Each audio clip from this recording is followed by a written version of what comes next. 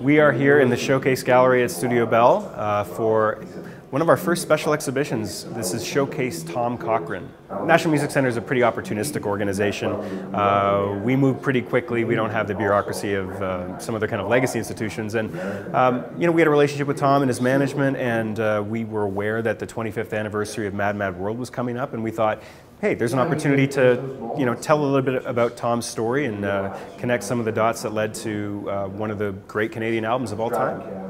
This building is a real kind of testament to how serious Calgarians take this and Albertans take this, and I think this is a wonderful home for this building. I remember sitting in a cab being a bit discouraged because I was driving cab and I was outside a place called Massey Hall in Toronto, and this music came wafting through the doors, and it was the great Leonard Cohen, another Montreal dude.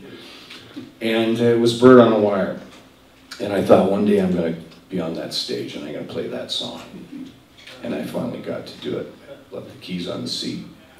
Off I walked, and that was the last time I drove cab. So I went back at it pretty hard. You embrace people from everywhere, and everybody contributes to that. And Canada is a great, great example of that. One of the best in the world, if not the best in the world, as far as I'm concerned. And the way we have tolerance, the way we coexist amongst each other, yeah, we have our problems, but I still think, I believe, I'm biased, it's the greatest country in the world to live.